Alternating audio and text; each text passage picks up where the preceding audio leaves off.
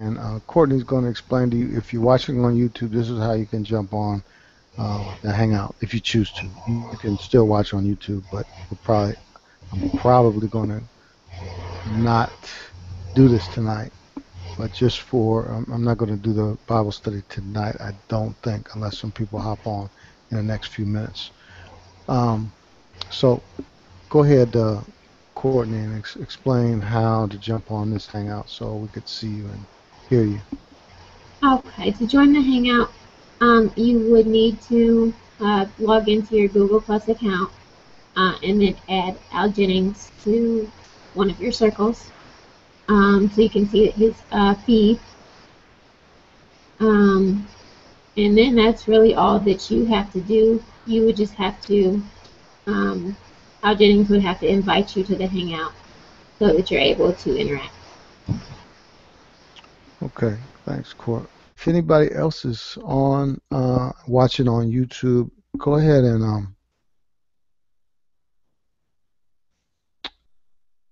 give us a comment. Let me know that you're there. So thank everybody who's been on since the beginning for your patience. Let's get started. I encourage you to get your Bibles. You can go to Bible.com. Um, Easy to remember. You can go and get a variety of different translations. That's YouVersion site, and it's a good site. Many of you use, or some of you use. Probably everybody that I see on this call right now uses YouVersion. So that's YouVersion site. You can get to it by Bible.com. You can, and if you don't have it, those that are watching, it's got all kind of translations in different languages. They've got a whole bunch of languages that you can, no matter where you are in the world, it's a good chance that they have your language. Um, okay, I'm reading this note here.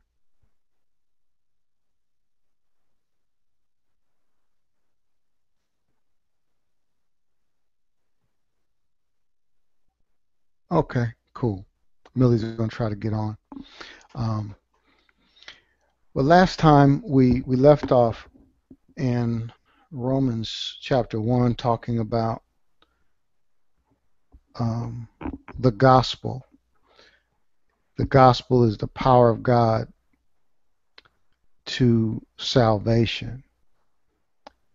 It's through the gospel that power is released. Paul says, "For I am not ashamed of the gospel of Christ." Now we gave a lot of background on the book of Romans. The book of Romans were written to Gentiles. Gentiles are non-Jews. Anybody who's not a Jew is a Gentile. And these were Gentiles who had gotten saved. And as Gentiles, they were never obligated to keep the law of Moses that was given to the Jews in the Old Testament. But there were some Jews who tried to mix the law and grace. Even Jews who were Christians still tried to keep the law. So when these Gentiles got saved, they tried to tell them and teach them that they had to keep the law of Moses, and it confused them. And so Paul was having to deal with this. Salvation is by grace. You can't mix the law and grace. It's either the law or it's grace. If you're trying to keep the law as a Christian, it's not going to work. Because you can't mix works with grace.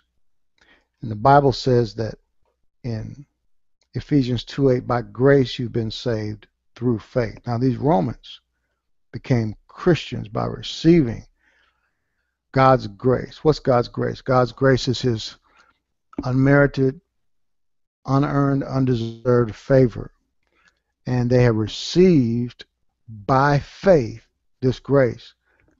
But again, these Jews try to confuse them and say, well, yeah, but you have to keep the law. And so Paul was dealing with this in the book of Romans.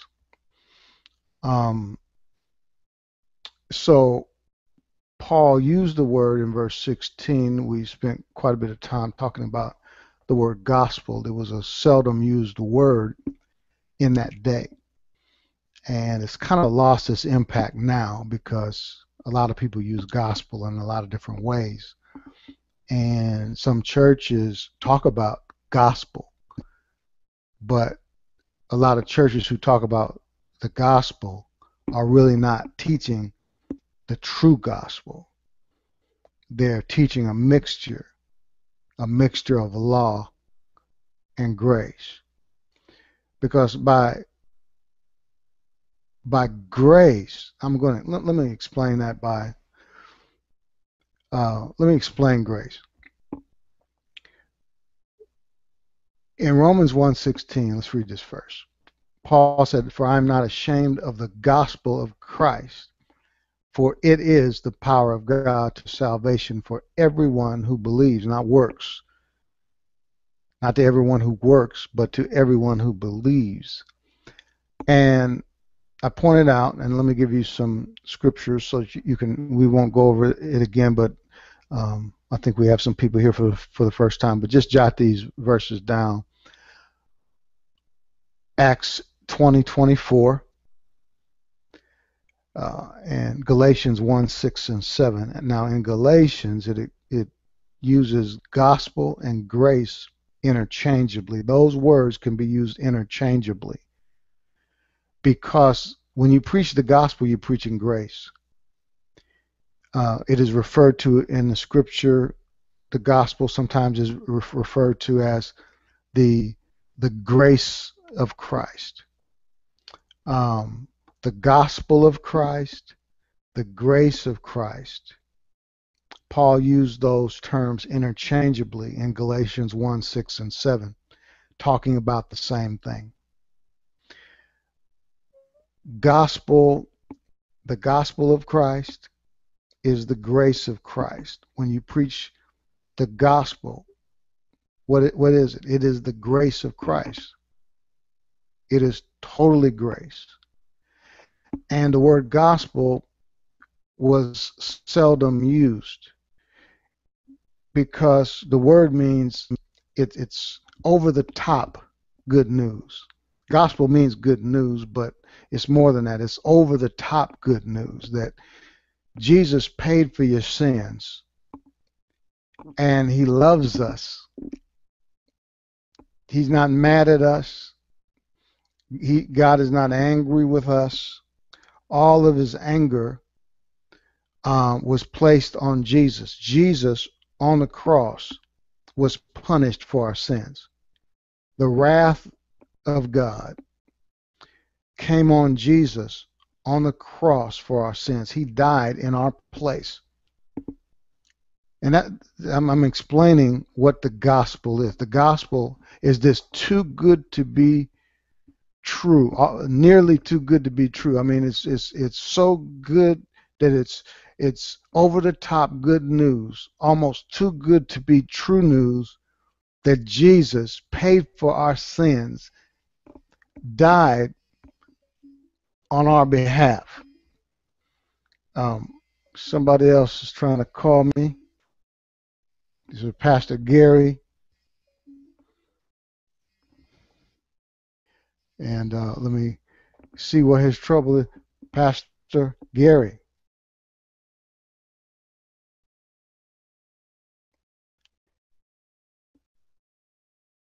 Hello. Yes, sir. I'm right in the middle of explaining the gospel.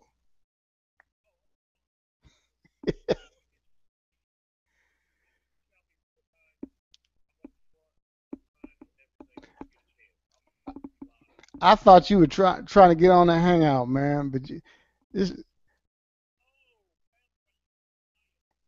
this is my campus pastor. he is shopping in the mall while I'm having Bible study. Instead of being on here with me, I'm throwing you under the bus, man. But because you want to get me some tea, uh, uh, I'm gonna forgive you. It's spiced apple cider, man.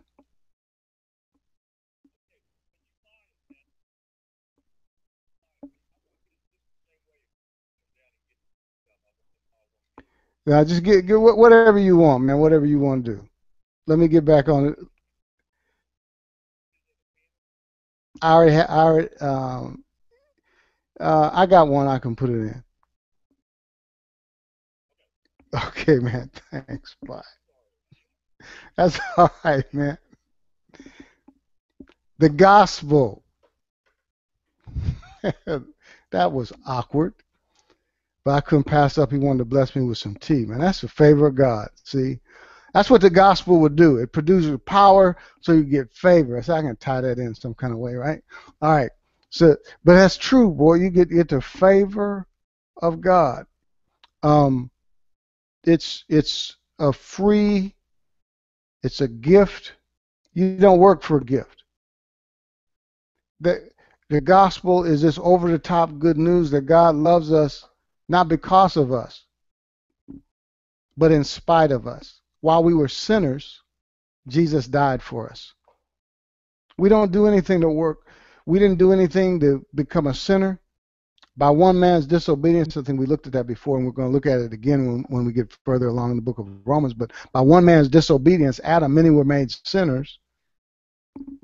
We didn't do anything to work for being a sinner. We inherited that from Adam. So by one man's disobedience, many were made sinners. By one man's obedience, Jesus, many were made righteous. We didn't work for that. We didn't work for a great. We didn't work for our salvation. We didn't work for righteousness. And that's this over the top good news that Paul introduced to them. And it was a very seldom used word. Uh, boy, I getting calls, man, and this is Raquel calling. I hope you're not having trouble. I hope you can get on.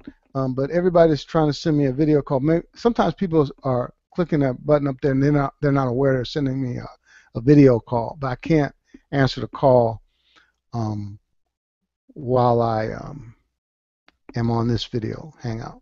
Okay.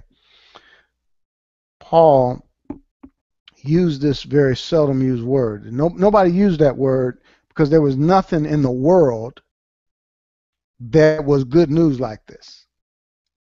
So that word, when they heard it, it was like, whoa. It caught people's attention.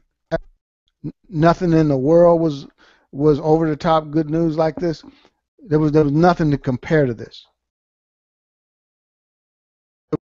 I mean, there was nothing going on in the world that fit that word. There was nothing that religion was talking about that fit that word. So when Paul used it, it separated him from everybody else and everything else, and everything kind of came to attention. He said, I'm not ashamed of the gospel of Christ, this over-the-top good news that Jesus paid for our sins, and that he loves us unconditionally, and that he wants to extend his blessings and his favor on us. It's how it's, we are going to move on. We are going to get past this verse. But this is where I believe the book of Romans really begins, because it is how, I mean, if we don't even go any further, if you get a hold of this, that it's not by your performance, that God doesn't bless you, he doesn't heal you, he doesn't prosper you, he doesn't give you victory in your life based on your performance. And some people think, well, if I just pray hard enough, if I just if I read my Bible enough, if I do enough for God. That's performance. Now, there's nothing wrong with works. Doesn't the Bible say that we should have good work? Yes, but not. Listen, it's very important. Not to earn salvation. We don't work to become a Christian, nor do we work to earn His favor. We're already accepted in the beloved. He already accepted us. As we have, Colossians 2:6 says, as we have received Christ Jesus the Lord, that's how we ought to walk. How do we receive Christ? By grace. So it's not just being born again does grace apply. Grace applies to every area of life. We don't work for salvation in terms of the new birth. Neither do we work for our healing. See, some people think, well, I know why I'm not healed because I haven't read my Bible all week, and I know God is really, He must be really upset with me. He told me to go and witness to this person, and I haven't done it. That's why I don't have a promotion on the job. That's why my prayer doesn't get answered. That's why my financial need is not met, because I really have been disobedient to God. I haven't been doing what He instructed me to do, or I haven't been to church like I should.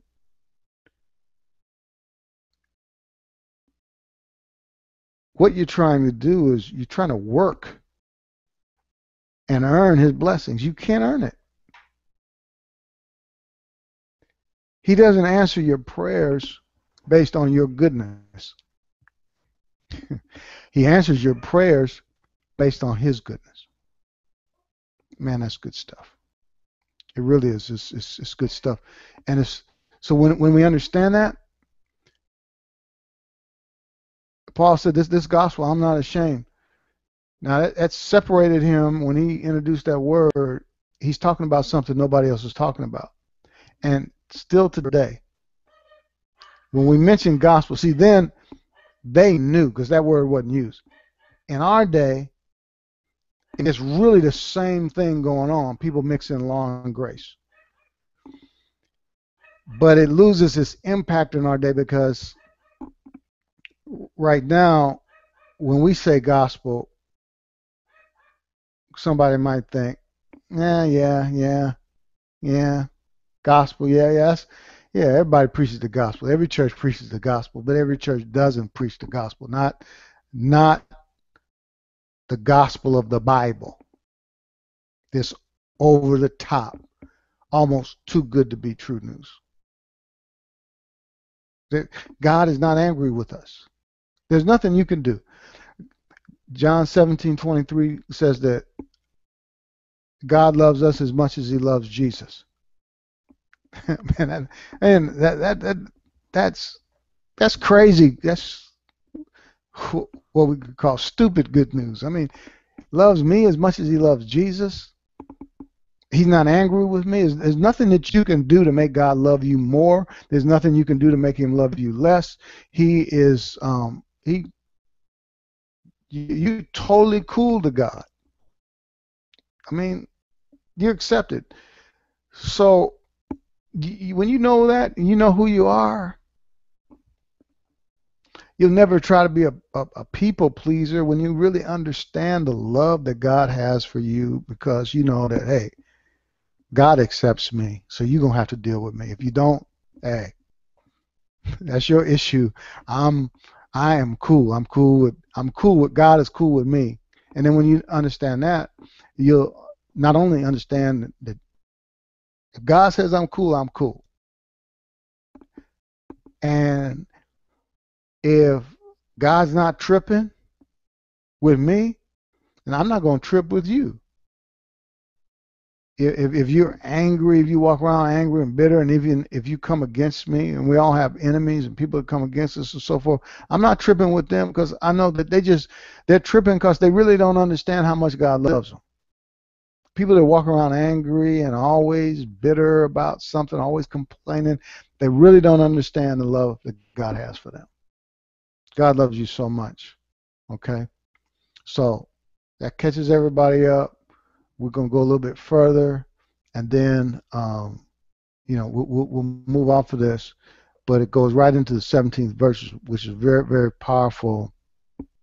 So Paul says that I'm not ashamed of the gospel of Christ, for it is the power of God to salvation. Let me just hit on salvation for a moment that we talked about last week. Salvation means to save, deliver, protect, heal. It's more than a new birth. That word salvation, that's another word that has been watered down, just like gospel has been watered down. But it means deliverance, preservation, healing, safety, soundness, prosperity, everything that Jesus died to give us. That's salvation. Financial prosperity is salvation. See, healing is salvation. Here's a reference for that. This will show you that salvation means more than it covers more than the new birth. In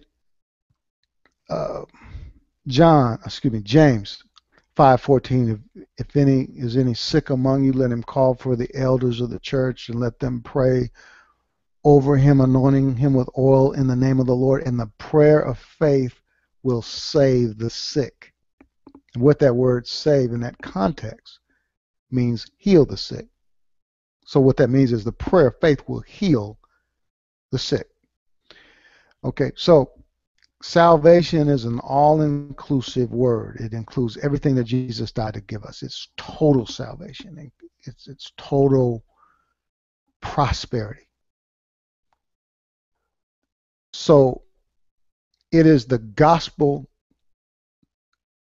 which is the grace of God, the grace of Christ, God's unmerited favor. When the gospel is preached, it releases the power to heal you, power to give you favor. And when you walk in this, boy, supernatural things happen. I was in recently, give you a testimony, I was in Canada for Joel Osteen's Night of Hope. I got a ticket. I was parked on the street. I didn't know, but I was supposed to get some kind of pay for a ticket somewhere. Probably they had some station. I didn't know about it because I'm not from Toronto. But ignorance of the law is no excuse. Okay, and we're not, as Christians, we're not under the law of Moses, but we're under the law of man. And the law said I needed to get a ticket, or the law gave me a ticket because I violated the law. So I was supposed to pay for some kind of at some station, and then take a receipt and put it in my in my windshield, or on my windshield. So I got back to the car. Long story short, I found out. I drove somewhere, and then I looked at it, and I said, oh, wait a minute. I thought it might have been a ticket for parking at the hotel, but no, I looked at it. No, I got a ticket. So the next day, I went to pay for the ticket. I went on the website because I didn't want to leave Canada and then have some bill and have interest accrued to me. So I got online, and when I tried to pay it, it said that my ticket was already paid for. I'm like, what? Then I called to verify because I want to make sure, because I don't want to have any misunderstandings and have them try to come after me later. So I called them and they said that no, the ticket's been taken care of. I said, what do you mean? And they said the officer um, just basically tore it up. He voided the ticket. That's favor. See, and I thank God for stuff like that. I mean, that seems like a very small thing, but God does stuff like that to me all the time. And that's supernatural. The same, think about that for a minute. You say, well, maybe he gave you a break because he saw that. See, a lot of times people try to figure out, why it happened in the natural, try to give some kind of natural reason for something that's supernatural. There's no doubt in my mind that was supernatural. Some people think, well, yeah, he saw you had a United States license plate, and that's why he gave you a break. He saw that when he wrote the ticket because he had to put the plate down, had to put the plate number down, and then he wrote the ticket. But something came on this guy after he wrote that ticket. Then he the same guy that wrote the ticket tore it up. Now, how do you explain that? That's the gospel. Because power is released when you understand it and you start walking in this, and you have to renew your mind to it. You have to walk throughout your day, no matter what you're doing, and be spiritually minded. And what does that mean? When you're spiritually minded, boy, wait till we get into this. Romans chapter 8. We're not going to cover every single chapter in Romans, but we'll at least go through chapter 8. And in chapter 8, it talks about being spiritually minded is life and peace, and to be carnally minded is death. To be carnally minded means to be flesh ruled, but to be spiritually minded is life and peace. When you're spiritually minded, that means you're focused on spiritual things. I mean, you're walking in the Spirit. You're focused on spiritual things. You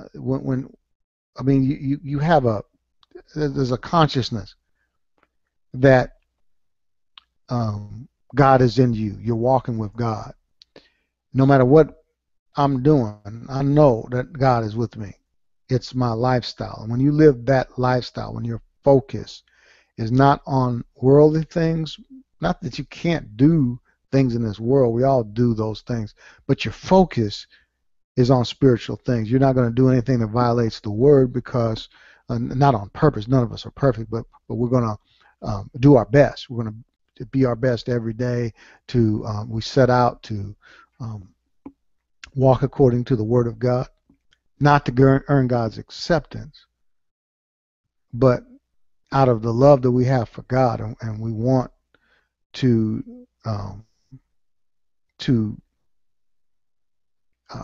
walk in a way that God wants us to walk. We want to obey God because we love Him so much, and that's why we do good works, not to earn His favor.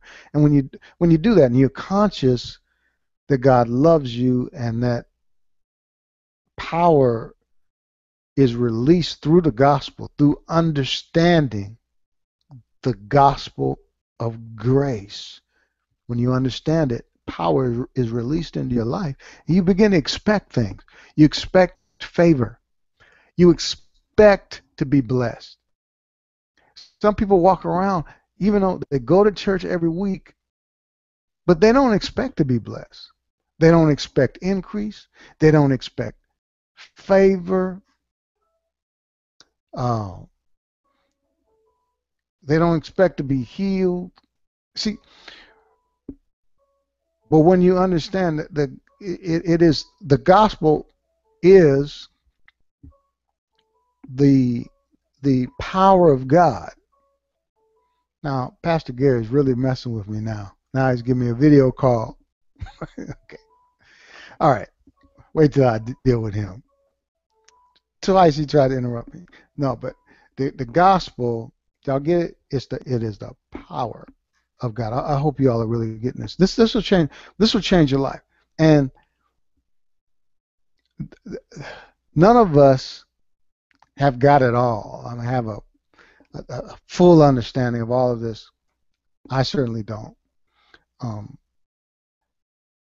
Paul said, I've not yet apprehended, but this one thing I do, forgetting those things which are behind and reaching forward. I'm reaching forward. I haven't arrived yet, but I have left. Okay, and let that be your attitude. I haven't arrived yet, but I've left.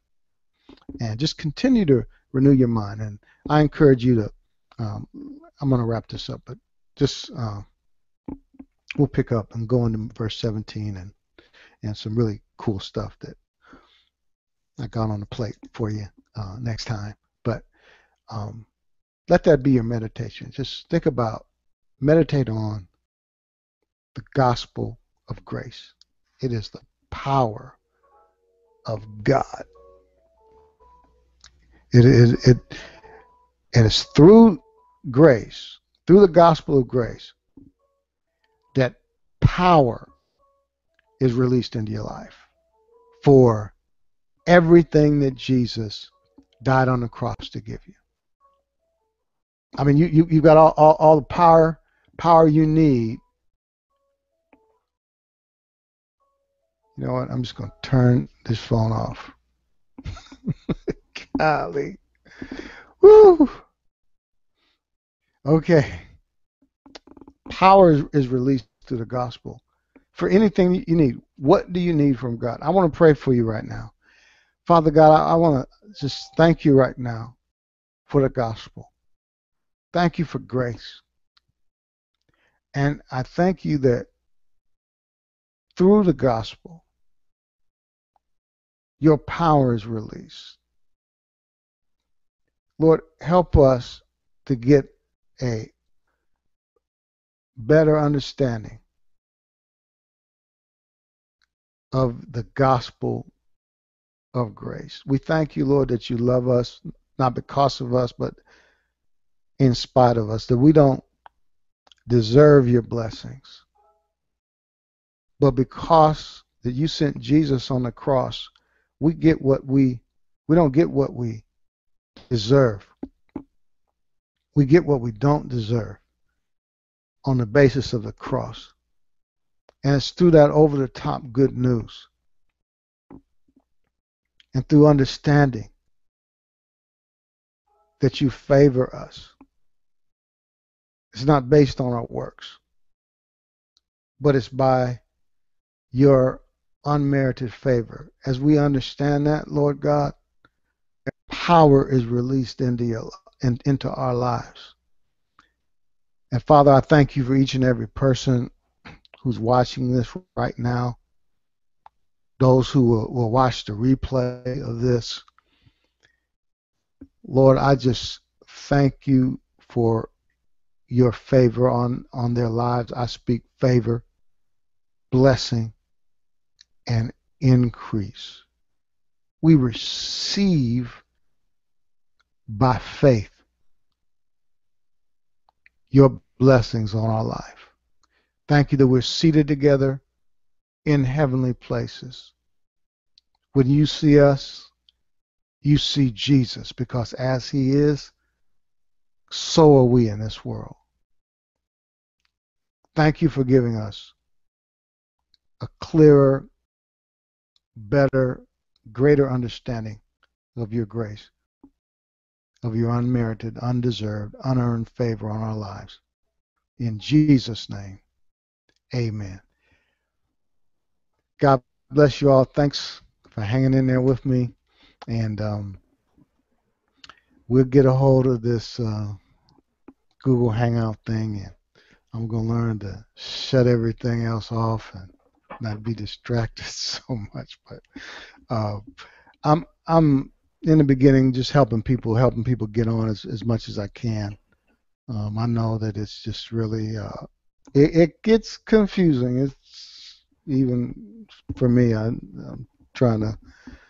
It throws me off sometimes, but thanks. Next week we're moving to Thursday, and it just works out better for me. I hope that's cool with everybody else. But since y'all are my prime time players, hey, Michelle's Thursday work for you? Yeah, Thursday is fine. Okay, Thursday's good. All right, cool. All right. So thank y'all. Y'all have a good night. Good God night. bless. All right.